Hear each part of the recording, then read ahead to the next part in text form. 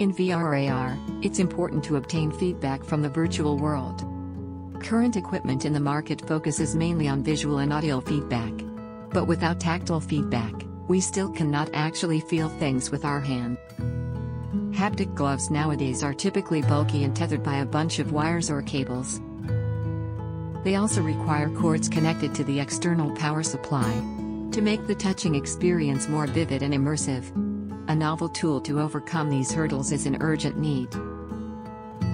It should be wearable, flexible, thin, light-weighted, wireless, and can universally fit to any user by personalized encoding the tactile information. And electrotactile is a great solution to meet these needs.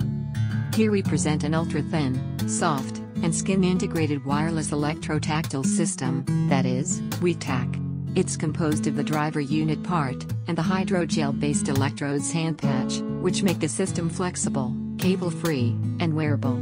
By elaborated design of microelectronics with soft elastomer encapsulation, the driver unit is greatly reduced in size. Driven by a small battery. Capable of Bluetooth communication-based control by a mobile phone. And compatible with wireless charging. It can output controlled electrical current through up to 32 independent channels to the whole hand via the flexible hand patch. However, the sensitivities of hands among people vary largely.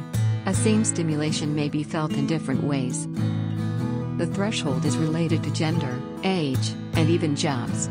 Among a hand, the fingers are much more sensitive than the palm. Meanwhile, electrical parameters also matter. Higher current intensity leads to higher sensation levels, but as stimulation frequency grows, thresholds for the same level also increase. With these personalized threshold maps acquired, we can encode any tactile information from pressure amplitude into a set of stimulation parameters. With this strategy, WeTac could be applied in efficient human-machine interaction, which helps the user perceive the tactile information on the robotic hand simultaneously. Virtual tactile information like an AR mouse running on your hand could be felt vividly, with the current controlled and monitored by a mobile phone. In VR environments, WeTac could help the user feel virtual objects when touching them. For example, when grasping a virtual tennis ball, the collision between your fingers and the tennis could be detected, which triggers the stimulation on the 5 fingertips. Similarly, tactile feedback could be designed into a strong but short warning signal to alert the user when touching something dangerous in VR, which can trigger their fastest instinctive reflex.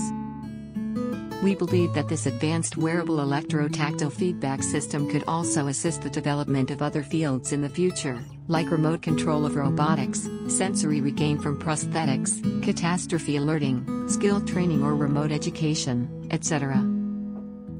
Thanks for watching.